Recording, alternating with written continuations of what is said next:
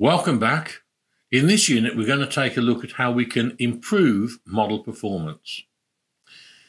If we can use more data, then this can obviously help us build more accurate models. However, the data must be clean and domain specific. Sometimes there won't be an option to add more data. So, for example, you won't get a choice to increase the size of the training data in a data science competition. However, while working on a company project, you should ask for more data if it's available. Predictive power could be increased by adding more relevant domain-specific variables, including composite variables to capture variable interactions. A composite variable is a variable created by combining two or more individual variables into a single variable. And these are used to measure multidimensional concepts that are not easily observed. The unwanted presence of missing and outlier values in the training data often reduces the accuracy of a model or leads to a biased model with inaccurate predictions. In a multivariate model, missing values and outliers will cause the behavior and relationship with other variables to be analyzed incorrectly. So it's important to treat missing and outlier values before building a model. For missing values, in the case of continuous variables, you can impute the missing values with the mean, median, or mode. For categorical variables, you can treat missing values as a separate class. You can also build a model to predict the missing values. So, for example, KNN imputation offers a great option to deal with missing values. For outlier values, you can delete the observations, perform data transformations, bin the data so that the outlier values are captured in a bin, impute the value, this is the same as for missing values, or you can treat outlier values separately. You know about data binning already. It's a data pre-processing technique that's used to reduce the effect of minor observation errors. The original data values, which fall into a given small interval, the bin, are replaced by a value representative of that interval, often the central value. And an example is to bin values for age into categories such as 20 to 39, 40 to 59, and 60 to 79. Outlier values will be assigned to the largest or smallest bin. In feature engineering, new features, the explanatory variables, are created by trying to extract more information from the existing explanatory variables. These new features may have a higher ability to explain the variance in the training data and improve model accuracy. Feature engineering is highly influenced by business understanding. The feature engineering process can be divided into two steps. Step 1 is the feature transformation. So, for example, data normalization is used to change the scale of a variable from its original scale to a scale between 0 and 1. This type of data preparation can be used to transform the scales of continuous explanatory variables so they all have the same scale, and that means a fair comparison can be made between them. For example, if we are comparing kilometers, meters, and centimeters. Some machine learning algorithms work better with normally distributed data. Therefore, we must remove skews in variables using data transformations such as the log, the square root, or the inverse function. Secondly is feature creation. You can create new variables such as ratios and percentages to enhance the prediction. A deep understanding of the business environment and knowledge of the types of features that are usually predictive will help drive the creation of these new variables. Feature selection is the process of identifying the subset of the explanatory variables that best explain the relationship of the explanatory variables with the target variable. The process has been described in a lot more detail earlier in this course. There are several different ways to accomplish this. So, for example, you can use your domain knowledge, selecting the explanatory variables which may have a higher impact on the target variable based on your domain business experience. You can use visualization, using simple data visualizations to understand the relationship between variables. There are a range of statistical metrics that can be used, for example, the p-value or the variable contributions in the model.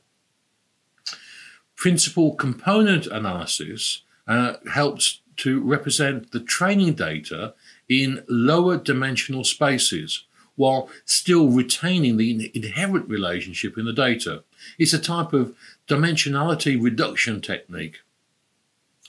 Remember, there are various methods to reduce the features in the training data set, such as backward and forwards feature selection, which we've already looked at. Sometimes an approach called segmented modeling can be used, where classification or regression models are developed for each segment of a cluster model. Instead of training one model, multiple models are trained. First, a cluster model is developed to create clusters of the data with common characteristics, and for example, you could use k-means here. Then separate classification or regression models are developed for each cluster. The goal is for the combined accuracy of the separate models for each cluster to be greater than the accuracy of the single overall model. Obviously, there are drawbacks, and the major drawback here is that there is a massive increase in complexity. Multiple models have to be trained.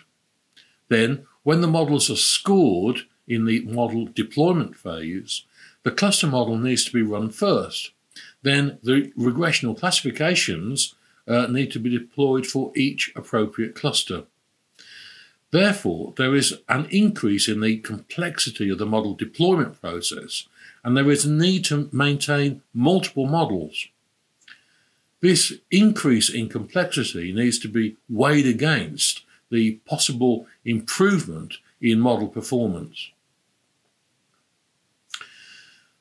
Machine learning algorithms are driven by parameters. So, for example, the number of leaves of a classification tree, or the number of hidden layers in a neural network, or the number of clusters in a k-means clustering.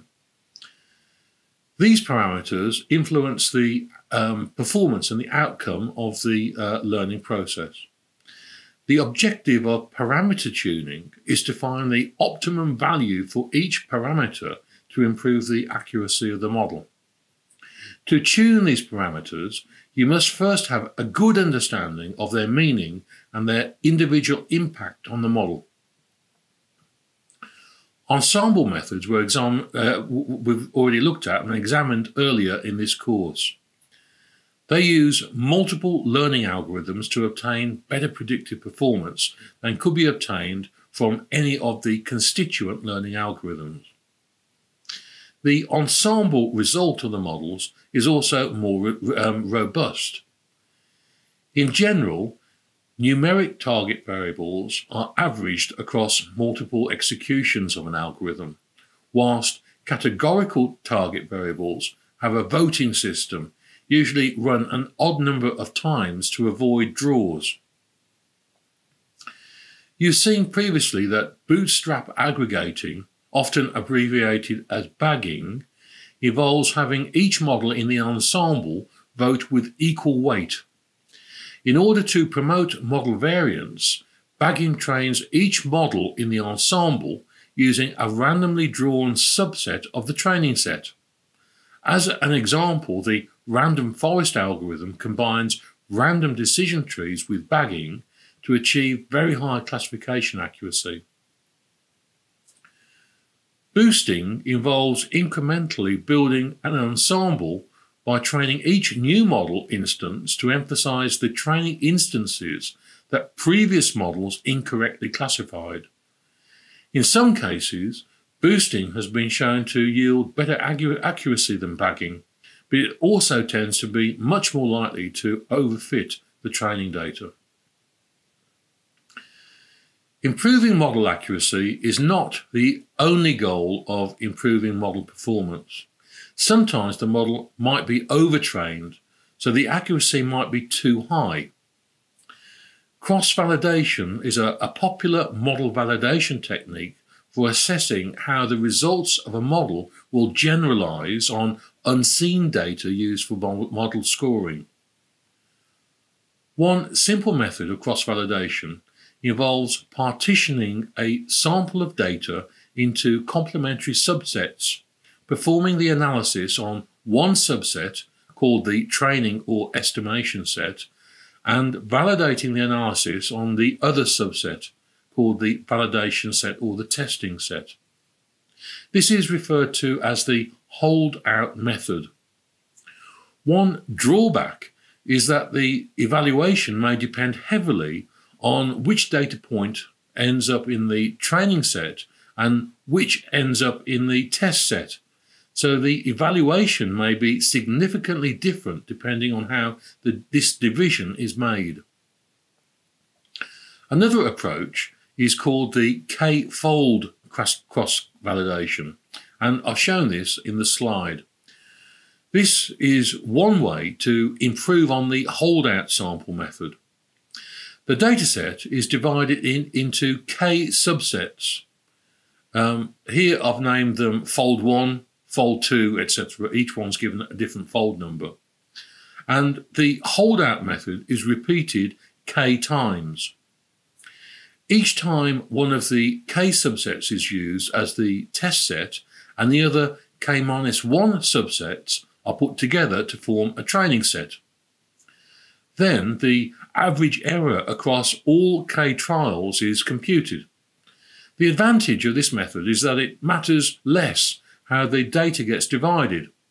Every data point gets to be in a test set exactly once and gets to be in a training set k-1 times. The variance of the resulting estimate is reduced as k is increased.